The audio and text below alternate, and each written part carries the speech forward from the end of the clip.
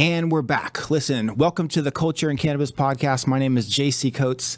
It's going to be an incredible podcast today. Listen, we're doing a little something new today. We're live on the Instagram. We're live on the Facebook right now. We're also live on the YouTube, the Culture and Cannabis YouTube. Guys, listen, we're just going live everywhere. So, sit back, enjoy. We're going to, ask me some questions. We're going to dive into a bunch of questions later. But listen, I'm rolling solo. My partner, my ride or die full-time Tony is up in Reno right now. We're doing a pop-up at Bloom Reno, selling a bunch of our culture and cannabis flower, selling a bunch of our culture and cannabis pre-rolls out there. And listen, our pop-up experiences, they're not your average experience, right? It's not just a pop-up. It's a whole deal, right? Tony's out there. He's got the food truck. He's got the DJ.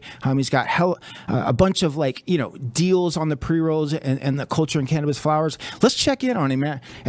Tony, are you out there, brother? Tony, oh, there you are. What's good, brother? Hey. What's good? How we doing? Man, we're here at Bloom. Nice. We're live. Looks we got good. JP, got the DJ.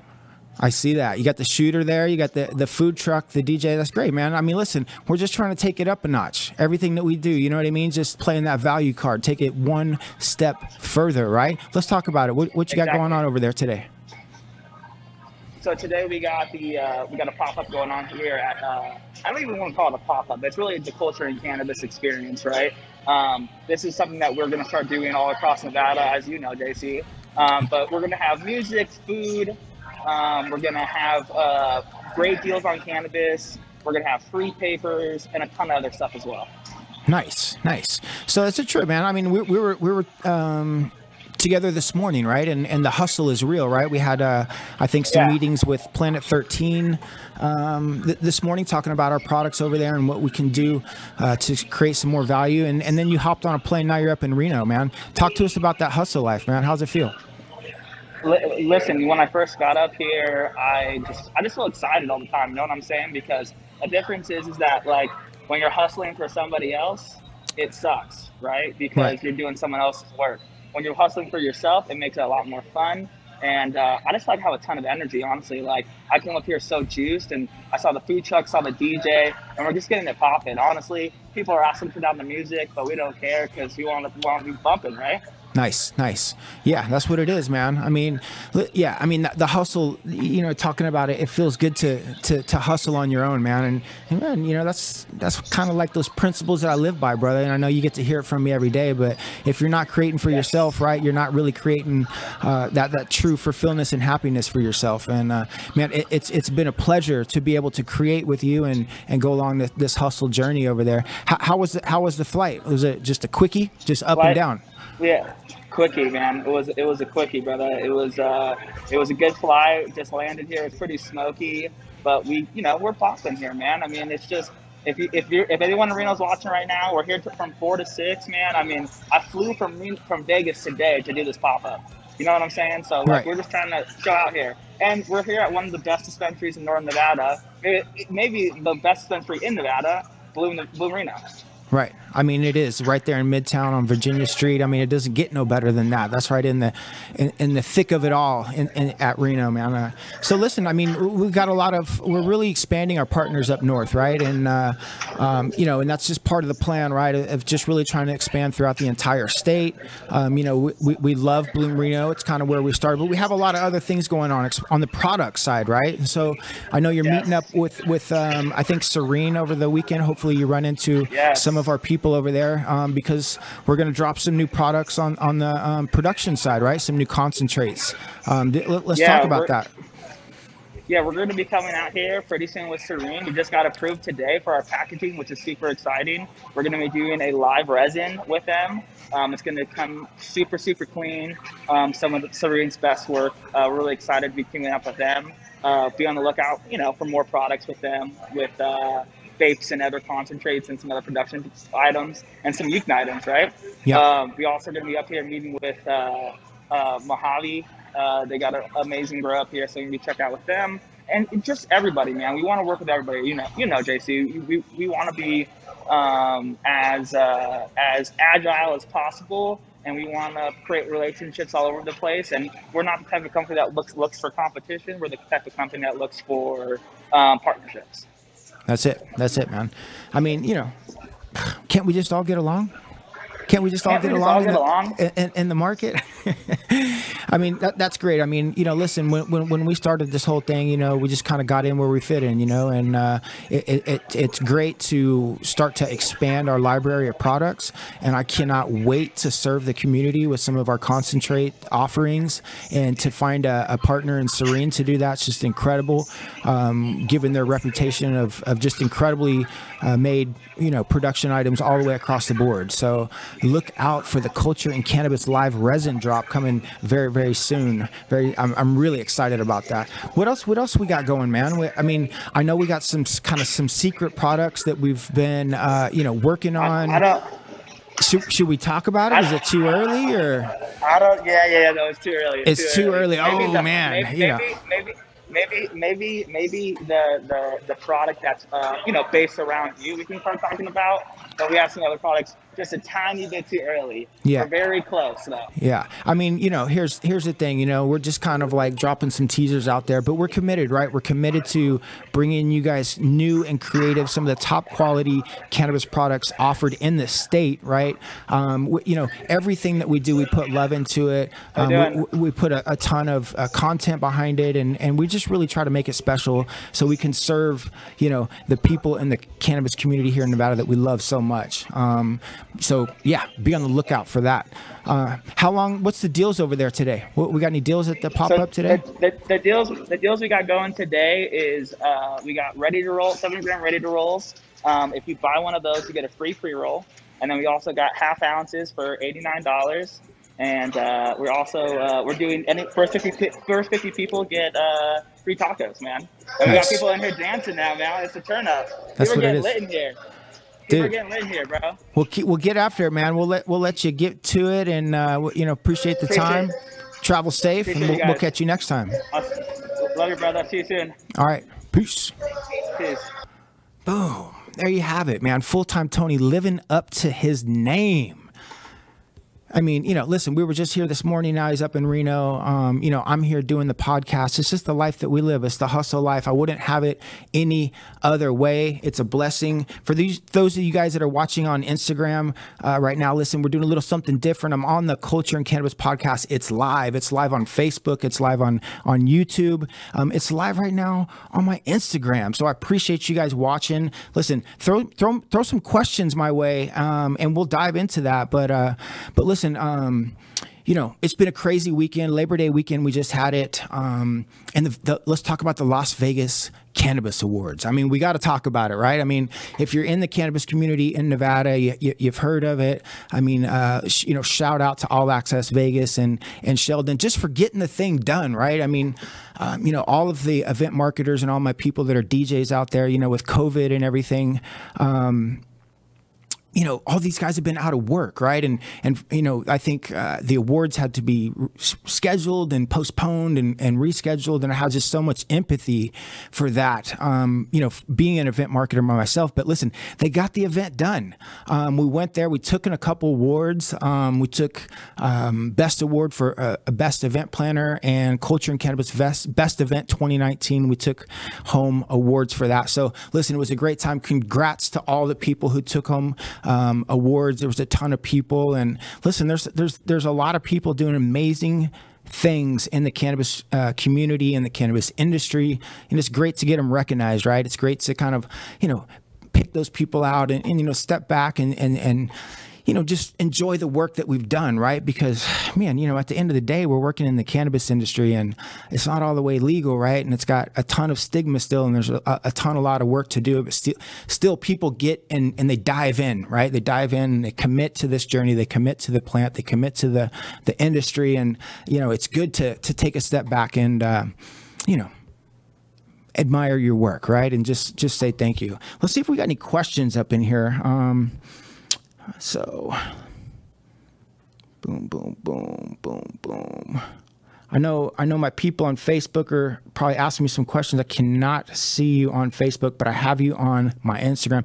Let's see. What made you come up with the name Culture and Cannabis, right? So listen, you know, people ask me that all the time, right? Culture and cannabis. How do we come up with the name? You know, what does it mean? What is it really? And I mean, honestly, the story goes back, right? It's just, you know, it was 2016. I was, you know, giving it a go as an entrepreneur for the first time.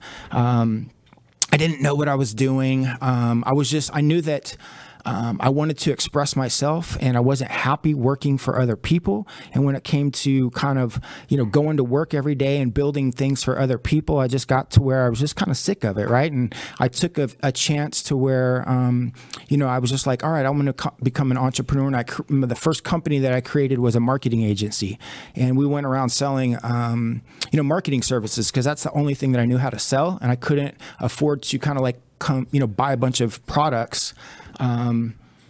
So I was able to sell services. It was just the easiest and the cheapest thing to do. And one of the services that we sold was event marketing services. And at the time, one of our first clients was a dispensary here in Las Vegas. It was Pisos, Las Vegas.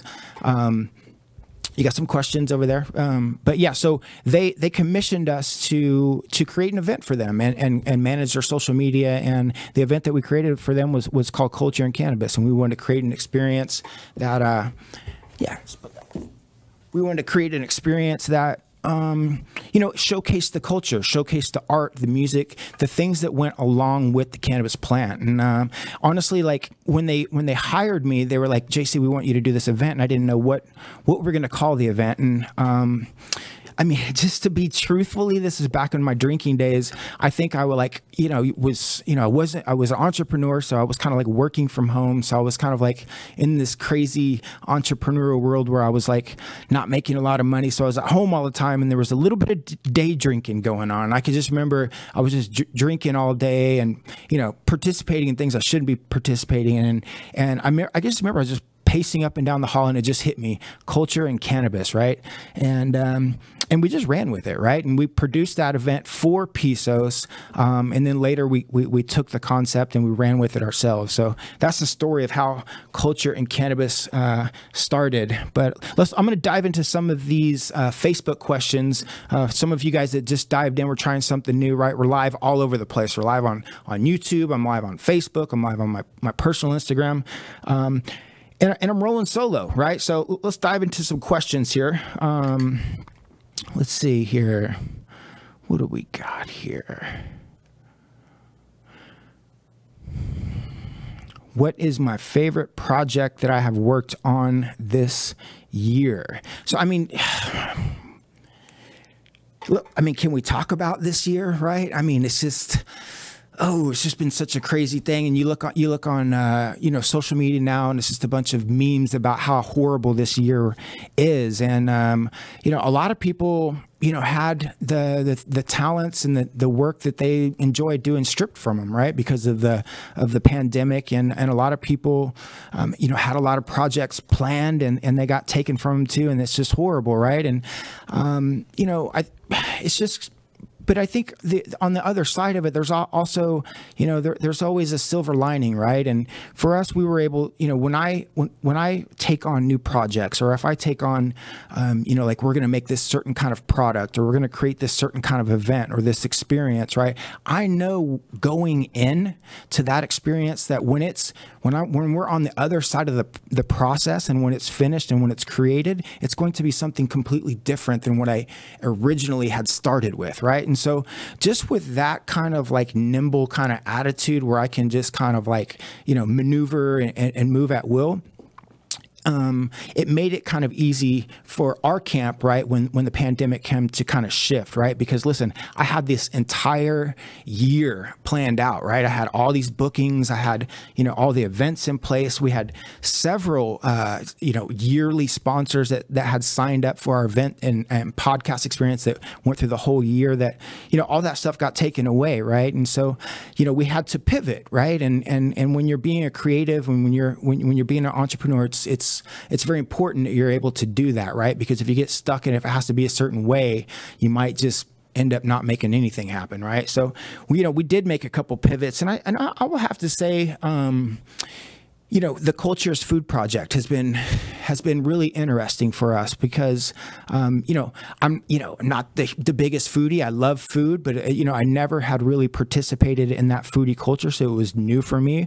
I had to kind of dive in and kind of pick up on different nuances of that culture, so I would know how to participate it when we made those that different kind of content. But it's been really cool working on that project, the Culture's Food Project. If you hadn't checked it out, go check it out. culturesfood.com. It's Culture's Food on Instagram. It's me and my partner Tony. We tour all over Nevada, southern Nevada and northern Nevada. We explore some of the most incredible, epic eateries, and then we film it. And we interview the chef, and then we give our reviews on it. And what it is, what's made it interesting for me is it's more than just a foodie show, right? Because I'm a content marketer, right? And there's always there's intent behind what we do when we create content, how I'm marketing.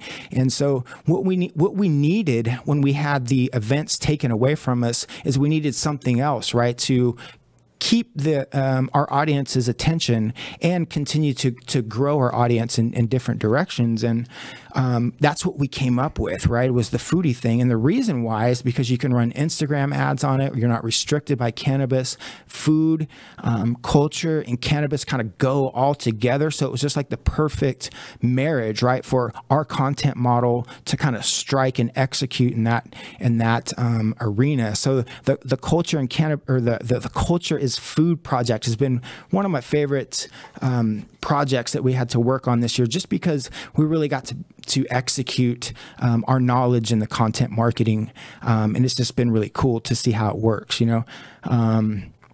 So yeah, let's check out another questions if we have any here. Looks like somebody said they saw us at Acres a few days ago. When are you going to Oklahoma? So Oklahoma, right? That's a big thing that we keep talking about. It's a theme through our, the content that we're making. It's actually where I was born, Oklahoma. And that's not really why we're going back, because I was born there, because I haven't been back in so many years. So I don't have a lot of connections over there. But just the short of it is we're taking our culture and cannabis brand to our first new market, which is Oklahoma, the first week in October. We still have to get a few deals signed. We have to get just a few more things in place, but we're committed.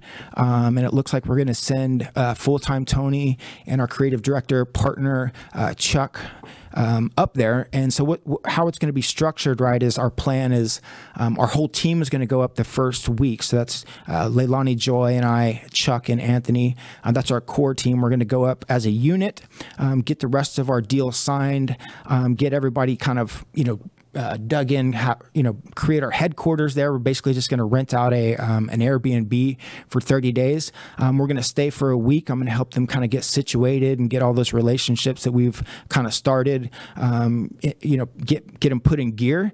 And then those guys are going to take it. Leilani, Joy, and I are going to come back to Vegas and run that market. While our other two guys are going to be in Oklahoma for 3 weeks, or actually, 4 more weeks. And then that last week, Leilani and I will go back out there and we'll just kind of wrap everything up and, hopefully be able to kind of put our all of our relationships, our sales strategy, our event strategy, all of our marketing strategy kind of like on a plug and play, and be able to go check back in on the Oklahoma market at least probably twice a month for the first 6 months. And then we'll move into, once a month as it, we get a better hold on that market. And, the whole idea is just to sprint to that next market, right? And the goal is 36 markets, 15 markets in 36 months, right? So that's 3 years. We'll be in 15 markets, and that'll put us the number one biggest cannabis event media group in the country, right? And so that is the goal, right? So Oklahoma, here we come. Look out. We have some amazing partners down there. It's going to be incredible. We're going to do a ton of different content out there.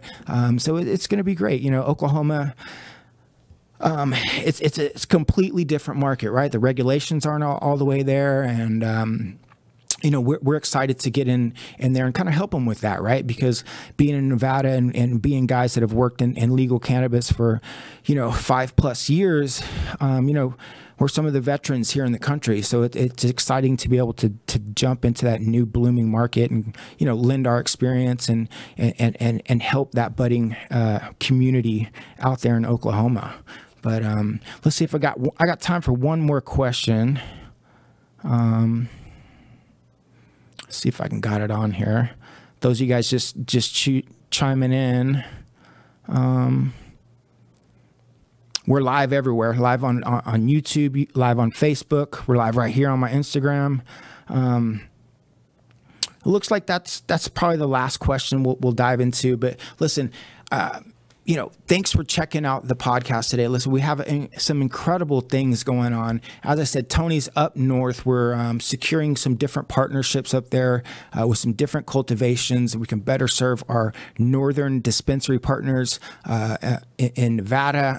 We're also, you know, solidifying our relationship with Serene, Nevada, which we're extremely excited about. We're going to be releasing a full line of concentrates, and we're super proud of Serene as a partner. They make incredible products up there. And listen, you know, the events was probably a wrap for us this year, but you can take it to the bank that next year I'm going to be like, you know, a caged animal let out, right? And we're going to be hitting you with some of the biggest, baddest events. We're going to remind you guys why some of our experiences are some of the most incredible experiences when it comes to cannabis, music, art, culture on the entire West Coast. So I cannot wait to share that with you guys in 2021. But listen, lastly, you know, our product line right now, all we offer is full flower. Like I said, we're just going to drop the concentrates, but we have some incredible new an infused pre-roll that's probably going to pop out. I'll give you guys just a little teaser right there. Boom. Be on the lookout for that. But listen, we appreciate everyone's support. It's been an incredible journey the last almost 5 years, and just to think that, you know, I moved to Vegas with $500 16 years ago with a hope, prayer, and a dream, and it's just incredible that you know, what we've been able to build out here, and it's just an honor to serve the cannabis community as a whole, and I can't wait to share everything that we've got with the entire country. I appreciate you guys you know, checking into the story, because, you know, it's our intention to create one of the best, most just incredible hustler stories ever created. So, you know, none of it's possible without you guys. And listen, I'll just leave you guys with that. I appreciate you guys checking in. Much love, and I'll talk to you guys next time. Peace.